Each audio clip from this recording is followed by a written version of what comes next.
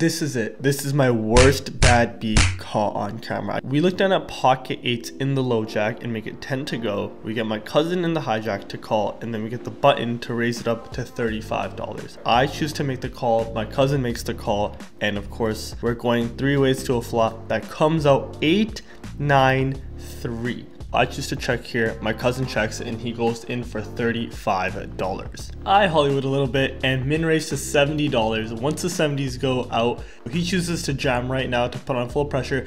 I snap call him. He tells me he does not have a set, which is awesome, and we're gonna run it just once. You can just listen to the clip. It'll speak for itself.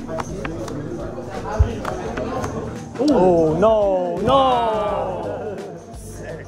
Yeah, the river, you can see, comes up the ace of clubs. He held aces, so on the river he takes me out, and it's just so brutal seeing that I was a 96% favorite